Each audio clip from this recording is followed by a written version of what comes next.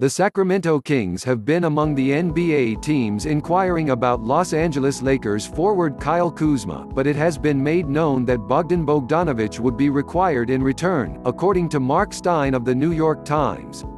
The Kings offered Bogdanović an extension before the season, but they were limited in what they could offer and he didn't accept, instead looking to hit restricted free agency in the summer.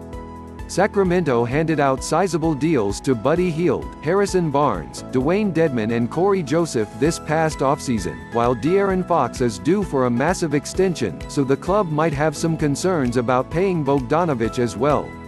Bogdanović has been a quality presence coming off the bench or taking over as a fill-in starter.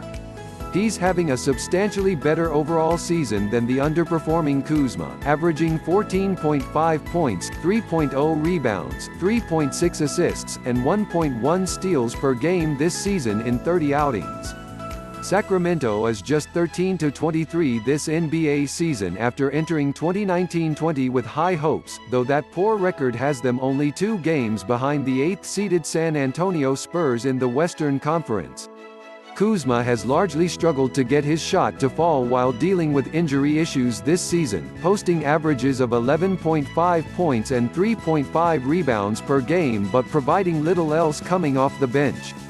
He's shooting 34.5% from deep, a middle ground from what he mustered in his first 2 seasons with the team. The Lakers reportedly still like Kuzma as part of their core, but they've recently become more open to listening to trade offers and will want Bogdan Bogdanović along with other assets to agree to the trade, using his star potential as a caveat. While Los Angeles is willing to move the 6'9" wing, it will take a knockout offer for the Lakers to give Kyle Kuzma up, even despite his struggles this season.